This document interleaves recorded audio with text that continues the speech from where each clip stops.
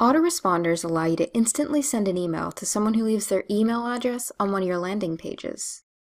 Autoresponders also allow you to set up a sequence of emails to send out to any segment of your database. For example, you might have an autoresponder campaign for prospective clients. The purpose of this campaign is to get them to become clients. Then, you might have a completely different autoresponder for new clients. Its purpose is to nurture and continue to send them valuable information to ensure they're understanding how to get the best use of your site. To build an autoresponder email campaign, first, write the emails that will be included in this campaign. Once you've written your emails, then you're ready to build your autoresponder campaigns. Go to Settings and Autoresponders. Let's start a new campaign. First, we'll name it. Then we'll add the steps. We can schedule in days, weeks, months, or years. Then select an email template. This will list all of the email templates that we have in our email template library.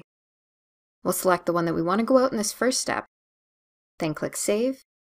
Then we can add as many steps as we want.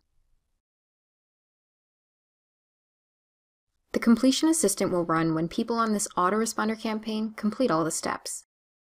We can automatically start them on another campaign, add a note to the account, notify you by email, and more.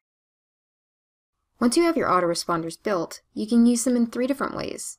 The most common way is when someone puts their email address on one of your landing pages. You can have the system start them out on one of your autoresponder campaigns. The third way is to manually assign a group of contacts to a campaign.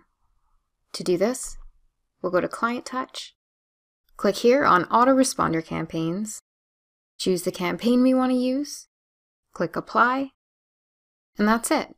A quick way to see the contacts that are on your autoresponders is to go to Settings, click on Autoresponders. Here we can see the number of current contacts on that autoresponder, and here we can see the number that have completed the autoresponder. To see the contacts, simply click on that number.